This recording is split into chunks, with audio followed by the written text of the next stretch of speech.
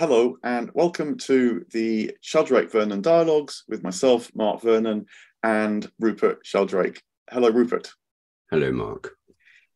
So today I wondered if we might pick up on a theme that we were actually talking about in a group just a little before we meet now, which is the notion of objectivity. Clearly, it's a huge concern as well as sort of goal in the modern world.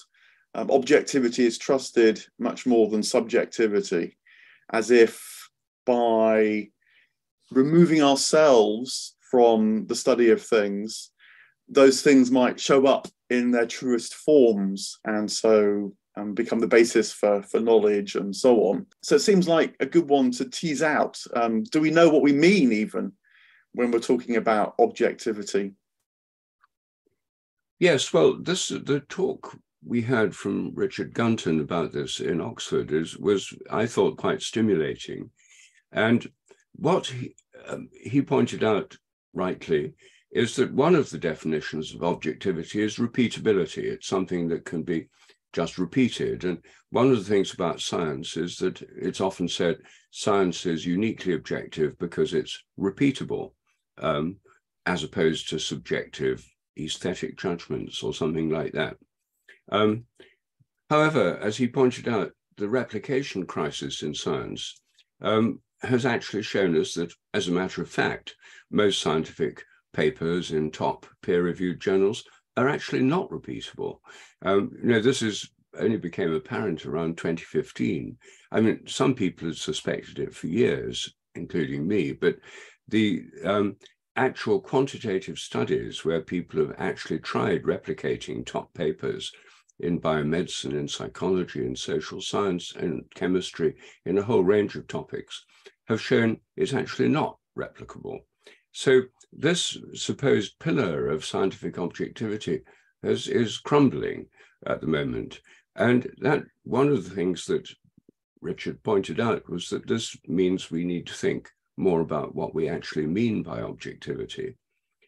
I think in the 17th century, at the beginning of modern mechanistic science, what Galileo and his colleagues thought of as objectivity was stripping out what they called secondary qualities like color, taste, smell, aesthetic appreciation, etc., and dealing only with primary qualities, which is mass, momentum, velocity. In other words, measurable physical features of objects, which they then thought were objective, and that everything else about human perception and experience was subjective. And so they tried to create a science based on those principles. And actually, in the 19th century, this was taken a lot further as science became professionalized, first in Germany and later in England. Then professional scientists began to pretend that their way of not knowing was entirely superior to that of everyone else before them, because precisely it was objective. And that's when they started adopting this third person style of writing. In German, it's slightly different. They say man, one has done this. But in English, it took the form of a test tube was taken. It was carefully observed. It is considered that these results show, etc. I mean, this ridiculous passive voice construction, which became standard in scientific reports from the late 19th century onwards, probably reached its peak around the 1950s and 60s. There's been a backlash against it within the sciences. And I conducted surveys in secondary schools over the last 20 years, showing that actually in many secondary schools, teachers are still forcing students to write science reports in the passive voice because they think that's the way science is meant to be, because it's objective. And this leads to this view of what is sometimes called a view from nowhere, as if nature just unfolds in front of the observing scientists without them actually doing anything, and they just report what's there.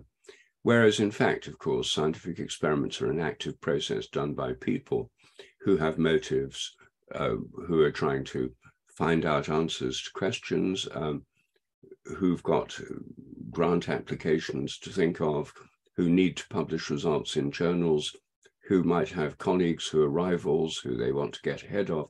All sorts of human motives come into play. But in the typical scientific paper, all these are completely removed until what's left is this travesty of what's actually happening, pretense at objectivity, which has now come a terrible cropper with the reproducibility or replicability crisis. So I think this is an inherent thing in science. There's been this pretense for a very long time, and it was actually built in by Galileo and people right from the beginning of modern science. Yes, I remember at school, which was actually after the 1950s, one of the things which we learned was how to write in this passive voice. It was one of the things you got marked on. But what Richard Gunton was suggesting was that there's a kind of notion of objectivity which might still be useful. And he was thinking about it in terms of how we represent things. And so when we want to study something, it's quite often useful to focus on what is the key aspect of this thing that we want to study. And so we make a representation of it. And indeed, you know, in the arts, they do the same as well. An artist will produce a picture, or even a musician will focus on the kind of harmony, the kind of sounds that they seek. And so a world of representations around us can be useful, and not just in terms of studying, actually, but in terms of opening the world up to us. It, as it were, enables our attention to go in one particular direction, and so develop what is seen, what's perceived. But what I really liked about this notion of objectivity as representation is that it doesn't split the objective from the subjective. That what we bring to our attention matters quite as much as what we're attending to. And so it felt a much richer notion of, actually, as you're suggesting as well there, with this critique of the passive voice, is what's going on anyway in science. That the person doing the science is part of the science quite as much as what's being scrutinized. Yes, the classification of these objective representations is quite interesting. And what he was arguing is that these are projections, and that they're projections that are inherently reductive. We're reducing the complexity of something less complex. So the most basic kind of projection is numerical or mathematical. You know, how many apples are there in the bowl, sort of thing. All the complexity of the apples, the developmental form, the differences between the apples is reduced to a number, 5. And then what's the dimension of the apples? You know, sort of 7 centimeters or 7.3 centimeters on average, or something like that. That this projects down, it removes. It's actually what Galileo was doing, removing all what Galileo called secondary qualities, and projecting just one particular framework of looking at what's there. Then he showed there's another way of representing another projection, which is where we project down from 3 dimensions to 2, where we make drawings, diagrams, or 2-dimensional patterns or forms. And then if we want to represent change or movement, then all the complexities of change are reduced down to kinematic representations, which could be in the form of an animated video, for example. That these are removing many of the elements of our experience and projecting out just simplified, as it were, lower dimensional versions. And I suppose one advantage of that, which he points out, is that once you've got those, then they can be critiqued by other people, and you can have a kind of, he didn't use the word intersubjective, but you can have an agreement, or you can have criticism. So if I say there are 5 apples in the bowl, and you count them, you find there are 6, then we can then count them together and find one of us is right and the other's wrong. And we can correct the information. We can make it more inclusive and more people would agree on what there is there. So in a sense, it focused attention implicitly on agreement between people. And by reducing down through these projections, simplifications, it's easier to agree. If we have to say whether we like the taste of an apple, for example, then we're not going to agree necessarily. I may prefer a Worcester pearmain, and you may prefer a golden delicious. I don't suppose you do, but you might. Then that's so a different thing from agreeing that there's a unit apple there and it weighs so much. And so in a way, it's simplification. And obviously, for many things, it works because in many ways, mechanistic science is very successful. We've got rockets and jet planes and iPhones and so forth. It's very successful, but it has to leave a great deal out. And what I liked too was it's using reduction in order to serve various purposes, but without falling into reductionism. Because we might look at the same bowl of apples. I say 5, you say 6, but my point of view might be obscuring my vision, so I only see 5 than 6, and so therefore I can consider my role in my error, and so open up my perspective to see the fuller picture which you see, and that's just an example of how the subjective does play a role even in the reducing to something that can then be shared in a public space.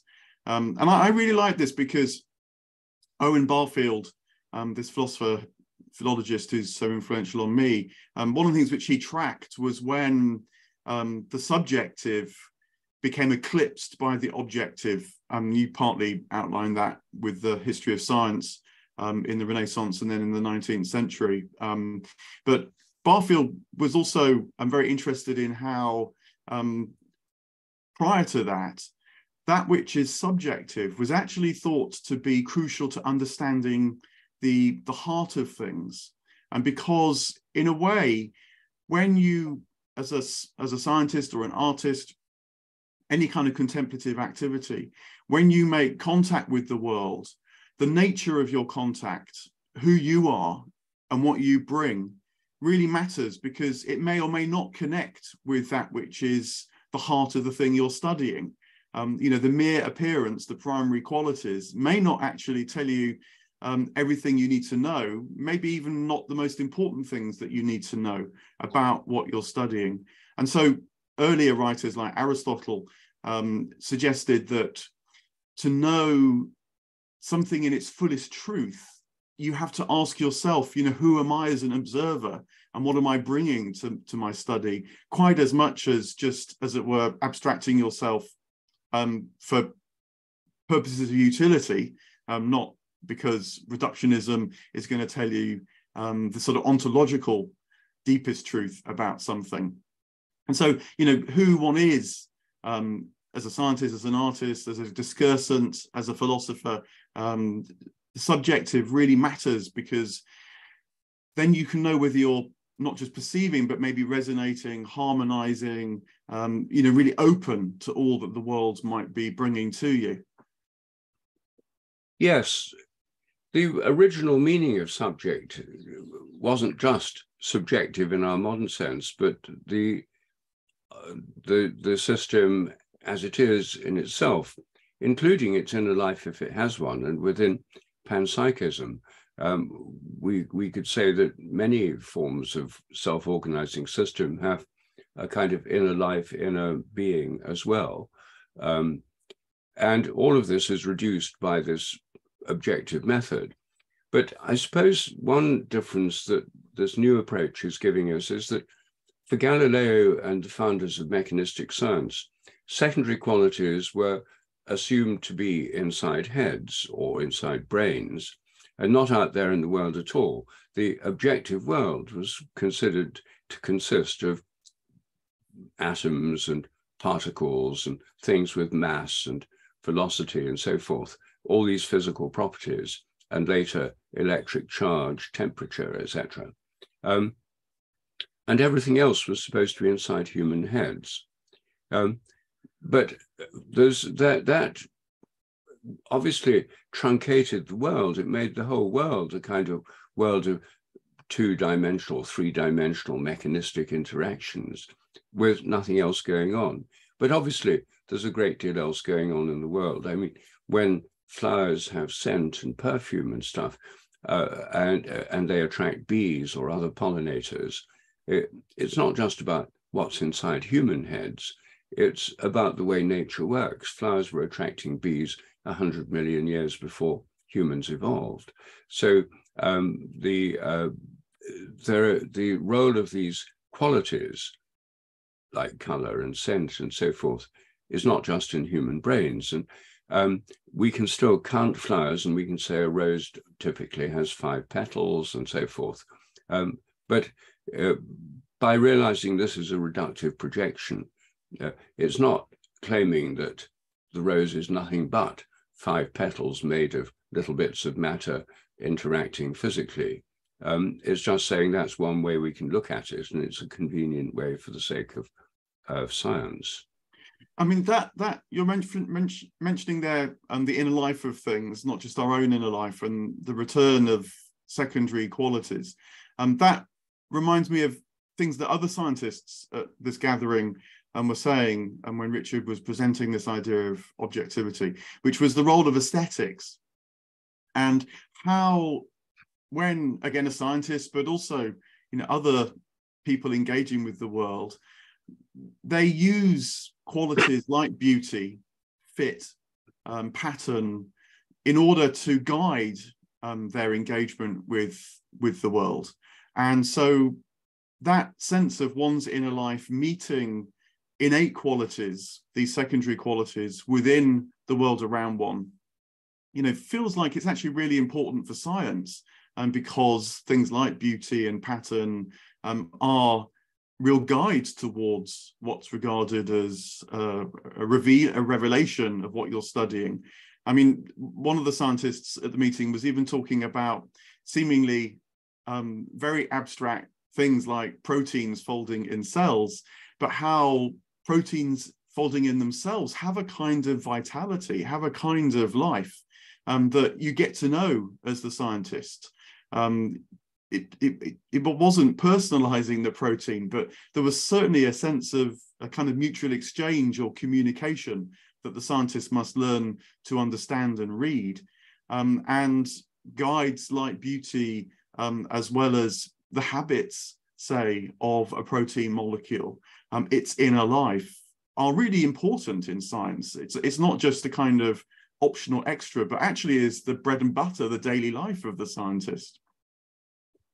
Yes, I think the kind of field work that Bruno Latour did, scientists in labs, how they actually interact, so different from the idealized model of the scientist objectively and dispassionately collecting facts, testing hypotheses with no emotional involvement, etc., could actually be extended to a kind of interview study of scientists about how they actually think about the cells or the tissues or the organisms or the subatomic particles they're interacting with.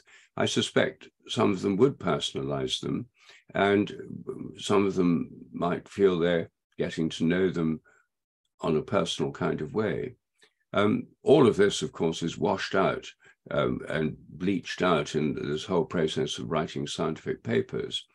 But I've never actually seen a study of how scientists think of the systems they work on, and how they, do they dream about them? I mean, we know from a few famous examples like Kekulé and the benzene ring that scientists do dream, and dream about problems they're confronting in their work.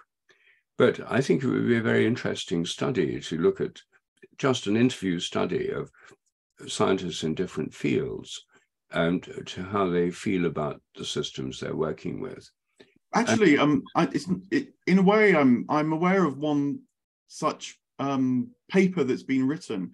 It's by the cognitive scientist John Vervaeke, and he, with colleagues, studied the way that the scientists operating the rover that was sent to Mars, how they relate to the rover on Mars, and found that their imaginative engagement with the rover was quite as important as the measurements and calculations that are necessary as well.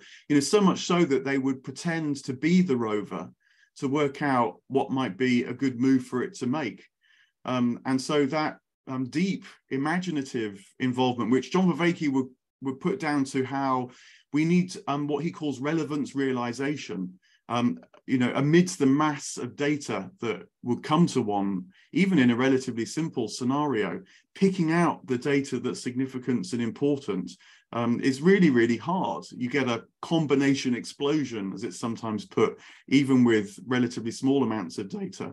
And so this relevance realization is really important. And at least the way that we humans do it is by using our imaginations, entering empathically into that which we're engaging with.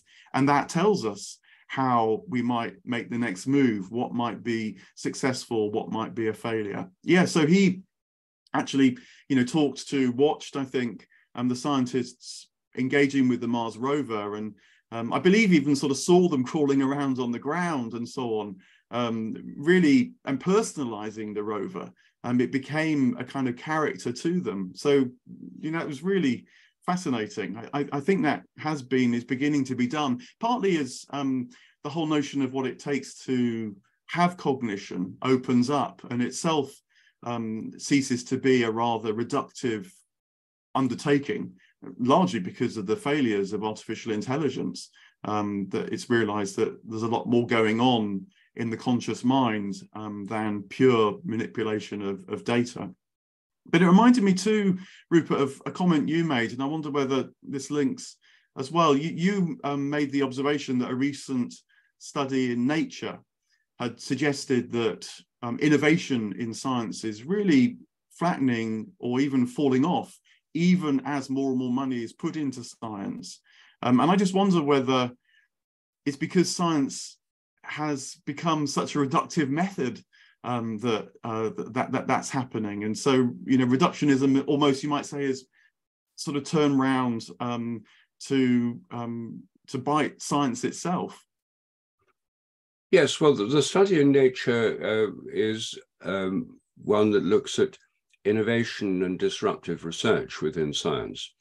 And many people have noticed over decades now that the rate of innovation in science is slowing down. There's fewer and fewer real breakthroughs, yet more and more people are working within the sciences, and the expenditure on science is increasing everywhere.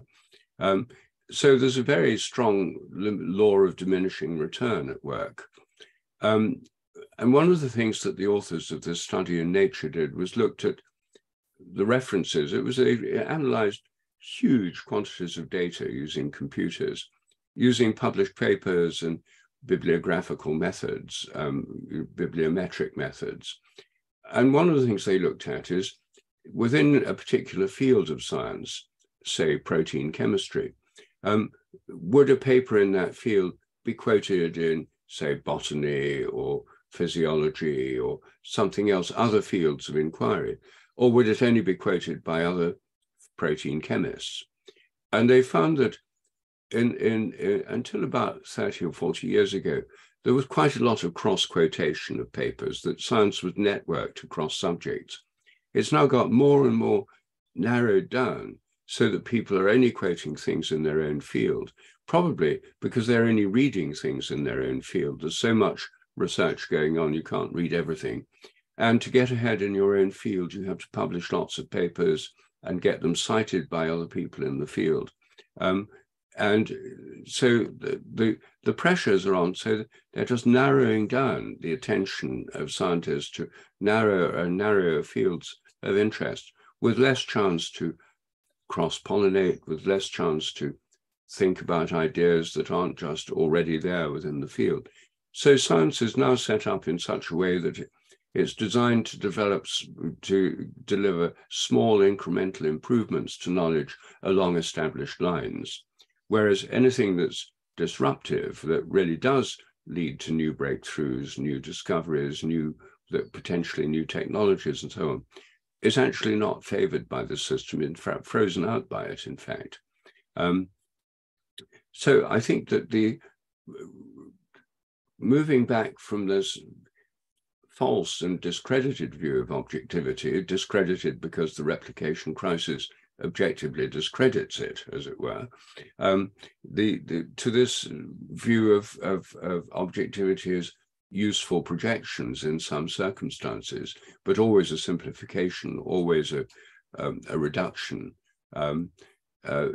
is much more helpful. And if in scientific education people were empowered to use their imaginations, encouraged to use their imaginations, encouraged to pay attention to their dreams or to ways of seeing how things could be connected in new ways, it might lead to a great deal more creativity. Of course, it may not be good for their career, because if you do new things that other people aren't doing, then you're not going to get grants from established fields of science or papers in the top journals in established fields of science. But something has to be done if we want the sciences to go on being productive and creative, because right now, literally hundreds of billions of dollars are being spent every year on scientific research, and most of the papers published are not even cited once. So the point is, most of it is a complete waste of time. And many scientists are devoting their whole careers to pursuing scientific success in terms of numbers of papers in journals, which affects the way they get grants. But in terms of the understanding of nature or the betterment of human life, it's really a waste of time. And the awful thing is, it's not even much fun for those doing it, because the methods of the pretend objectivity, etc., the attempt to expunge all personal elements from at least the public report, means that science is a fairly joyless activity for a lot of scientists who are working really hard on very narrow problems. So there's a lot wrong with the way it is at the moment, and I think thinking about objectivity may indeed help to free things up. Yeah, I mean, maybe because of the sense of even despair, maybe scientists will begin to think, can we do it in other ways?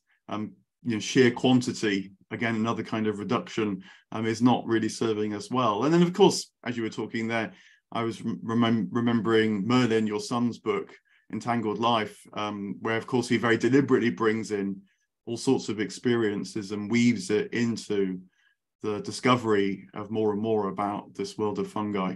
So, that's done hugely well. It's been recognized by the Royal Society. So perhaps there is a mood abroad, actually, to weave again, once more, this notion of the subjective and the objective. And of course, it's not just good for science, but it's good for we human beings, because the world can officially be re-enchanted again as well, can come back to life. And that's good for all sorts of reasons. Very good. Well, thanks very much. I hope that was worth teasing out for our listeners, and that they've had thoughts, and maybe even will have conversations amongst themselves as well. But it was certainly good to hear Richard Gunton's work and to explore it again now. So thank you. Thank you, Mark.